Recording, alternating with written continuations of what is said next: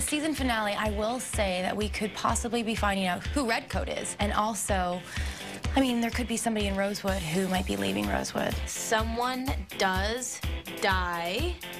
I won't say who, obviously, because I actually don't even know who it is. All I can say is the finale is extremely one big shocker. And what if it really is Toby in there?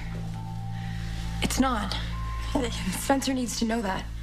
I think when everybody got the finale script and we were sitting in the room, we were just jaws dropped and like, is this really happening? Everyone's not going to be able to like sit down and watch it. They're all going to be standing up going, what is happening? I think they're not really going to recognize what just happened until season 4 begins.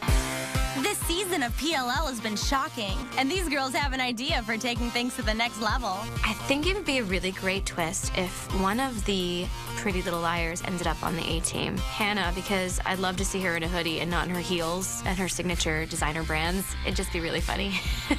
I'm always promoting myself to be on the A-team. I love it. I think it's awesome. So one of these days, she'll be there. I have hope.